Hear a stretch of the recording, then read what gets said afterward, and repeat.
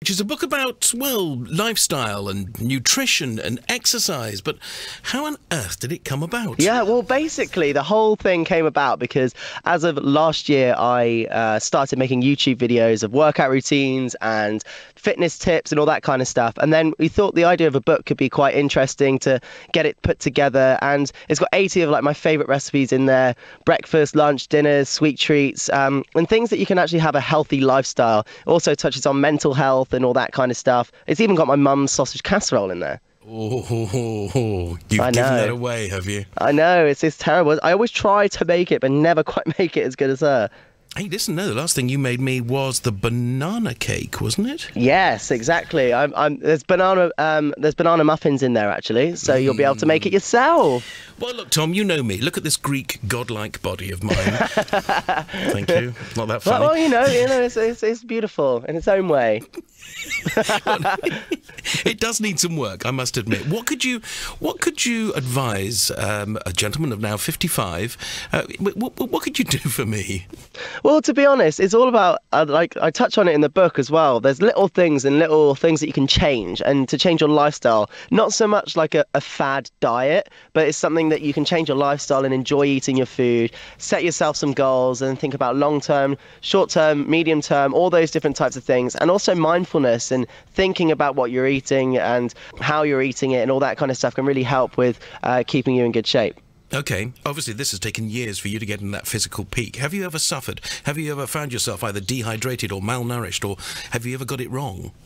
I mean, yeah, of course. There's been times where I had to learn myself throughout diving career of when I was eating too much or when I was eating too little, and then trying to find out what actually worked for me. And then that's how all of this came about. All the things that I've learned over the years through diving and what I should be eating, and the nutrients and minerals and vitamins and everything you need from food. And not just for an athlete as well, but for brain power going into work, going into school, an exam, whatever it may be. You have to be able to eat the right things, and the recipes in the book give a good mix of all the different things that you might need to be the best you that you can be. I'm guessing you're not a person who goes for the January detox. You look after yourself 24/7. You don't really get a detox. I'm training through Christmas. I got Christmas Day, Boxing Day, and I got a bank holiday off this year, which was nice. Other than that, I'm training right through Christmas, and I'm not really allowed to overindulge too much at Christmas. So, yeah. You know. Well, up to the Olympics, I don't think you drank at all, did you? No, 2 years before the Olympics, I gave up drink completely. So and once you do that, you kind of lose the taste for it a little bit. And that's something that I touch on in the book as well, is that you have to kind of really think about alcohol, every glass of wine, as a donut in calories. Yeah. Unfortunately. That's a great way of putting it. I must go out for a donut with your mother soon. Exactly. Yeah, exactly. Yeah, she's up for she eats the whole pack as well when she eats it. Just a minute. Don't forget, you're going to be in trouble here. You and I have got ourselves in deep trouble. Debbie's listening. There's going to be... Debbie, you're wonderful. Every square foot of you. Now, right, let's move. Yeah. I'll edit that out later. Don't worry about it. Okay, no, Tom, put it in. Can you stay with us for a moment? Yeah, of course. Lovely. Tom Daley on BBC Radio Devon, stretching the relationship with his mother to the absolute limit. BBC Radio Devon talking to Tom Daley. Tom's daily plan. Over 80 fuss-free recipes for a happier, healthier you. How are you at the moment, Tom? I mean, are you happy at the moment? Yeah, everything's going really well. I'm back at training, feeling good, and the year ahead is pretty busy with World Series, World Championships, and all that kind of stuff. But it's quite nice to, come down to Plymouth for a bit.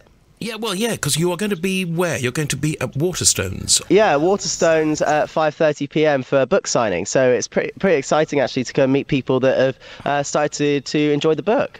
Now, hang on. You mentioned the World Series there. Is that the one in Budapest? So the World Series goes from Beijing to Dubai, Russia and Canada, and then the World Championships are in Budapest in July. So that's the big one. Ah, right, OK, because I stood beside the pool a couple of months ago, I think I told you, and it's the facilities over there look absolutely fantastic. But they're moving it, I think, over there.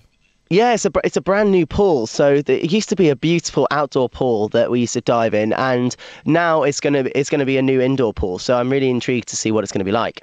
At some point in all of this, you're going to try and get married, yes?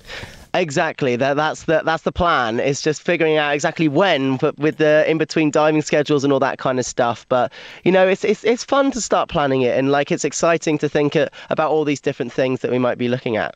How's that going? Have you found a venue yet? It's going good. We're yet to find a venue, but kind of, keeping it all under wraps for now, because it'll be fun to be able to just have a nice wedding day and not think about anything and just be with friends and family. Yeah, that's the main thing, and settling down and well, just enjoying life. Because I tell you what, at times the media pressure on you has been intense. I've witnessed it. Yeah, I mean, it has been intense. I mean, it always has been. And it's something that's kind of what you have to deal with as a sports person, is the pressure and the ideal of you going into competition and just assuming that you're going to win it no matter what happens. And that's something that I've really had to focus on with the mindfulness things that I've been doing, and being able to deal with stress, anxiety, and going into competition, or whether it's, going into a work interview or whatever it may be, just being able to, deal with it and be as calm as possible. Okay, facing what you did at the Olympics, I mean, fantastic, 3rd in the synchro, but 18th, I mean, did the world turn against you? Did you find that an immense pressure? I know you took it personally, that in your mind you hadn't done as well as others, but the rest of the world just looked back. You were 3rd in synchro, for heaven's sake. I know, I'm looking back on it now, like I'm really happy with the bronze medal with Dan at the Olympics. And an individual, I knew that I could have won the Olympic gold medal if I was in the final, but you have to do it on the day. And the fact that in the prelim I won with an Olympic record and it was all going so well, and it just shows what happens in sport. It's not like a sport where, for example, swimming or sprinting, where you kind of know how fast you're going to run, whereas in diving you could be training the best that you've ever dived, and just the blink of an eye, something can happen and it all goes wrong. I remember you celebrating, grabbing Dan, falling backwards. Yeah, I suddenly thought, does he know where the pool is? Yeah, I know. It was one of those things that when you're stood on the edge of the pool looking at the scoreboard, and you don't know whether you've come 3rd or whether you've come 4th, and it comes down to 4 years of hard work, comes down to this one moment. As soon as it comes up saying 3rd, like you just don't know what you're going to do. It's kind of just like an explosion of emotion. Yeah, and the other thing that I shall remember you for the Olympics is that the change in the pool colour. Now, I know I suggested to you that's where they kept the samples, but did we ever find out why it changed colour?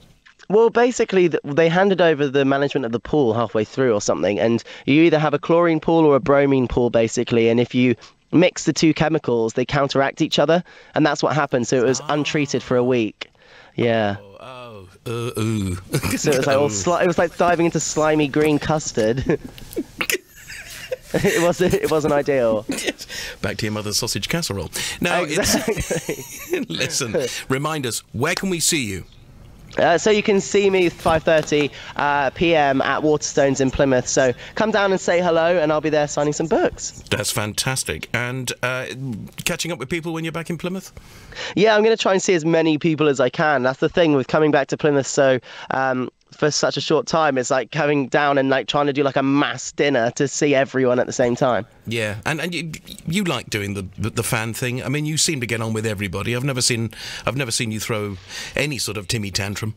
No, I mean, everyone is always so nice whenever we see everyone, and it's nice to have people that are really supportive and want to enjoy the book and are supportive of my diving career and my life and everything. So it's really nice to be able to meet some of the people that support me. Okay, well, it is Tom's Daily Plan, Waterstones. I believe it's a ticket event as well. You have to contact Waterstones to get a ticket for this. Yes, it is a ticketed event, and all the information is on my Facebook. So if people need to go and have a look, you can check it out on there. Fantastic. And another banana cake might be nice. Okay, deal. Okay. Tom, thank you very much indeed for joining us today. Thank you.